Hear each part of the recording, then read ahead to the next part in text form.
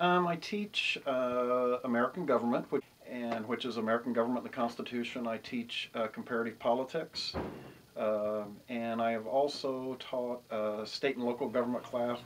I am the advisor for the political science department. I am the internship coordinator for the department, and those are my roles here. I take Introduction to Comparative Politics with Morris.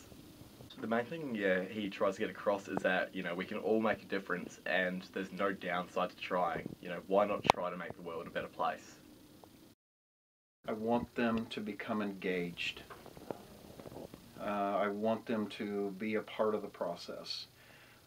Because if you're not part of the process, you need a voice, and you have to become engaged. Send your message.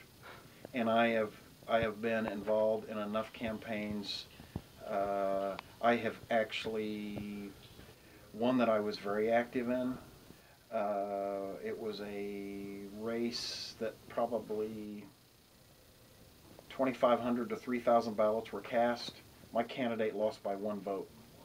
And I was also sort of on the periphery but involved in another campaign where the candidate that I supported lost by 13 votes, and there was a little over 10,000 ballots cast.